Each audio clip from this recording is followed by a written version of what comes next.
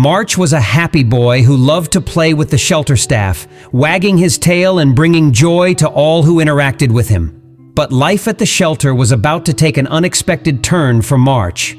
The staff noticed that he was no longer the same happy, playful dog he used to be. Instead of chasing after toys and enjoying his daily walks, March spent most of his time sitting in his enclosure, his gaze fixed on the wall as if lost in deep thought. The change in March's behavior began when he thought he had found a new family.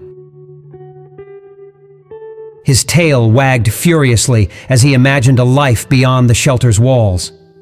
The shelter officials were equally thrilled and had made all the necessary arrangements for his adoption. The day he had longed for arrived, and he left the animal shelter with boundless hope, leaving behind his cage and his shelter friends. But soon, March found himself back in a bare room, the echoes of his excitement still lingering in his ears. The family he thought was going to be his new forever home had returned him to the shelter for reasons he couldn't fathom. The comfortable new bed he had imagined was replaced by the familiar hard floor of his enclosure. For some unknown reason, March was once again surrounded by barking dogs and dozens of new unfamiliar smells. It was as if the world had played a cruel joke on him, giving him a glimpse of happiness only to snatch it away.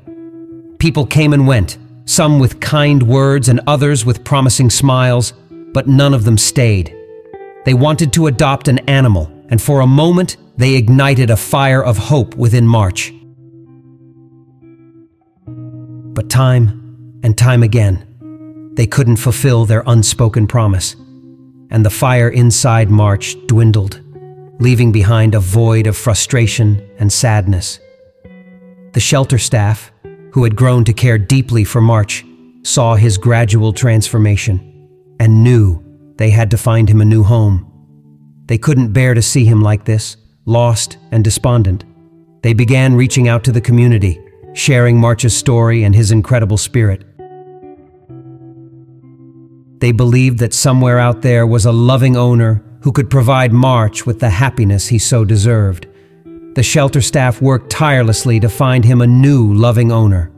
One day, a kind-hearted family walked into the Philadelphia animal shelter. It was as if he knew that this time he was truly going home. They welcomed him into their home, and March's once dimmed spirit ignited into a brilliant flame of joy.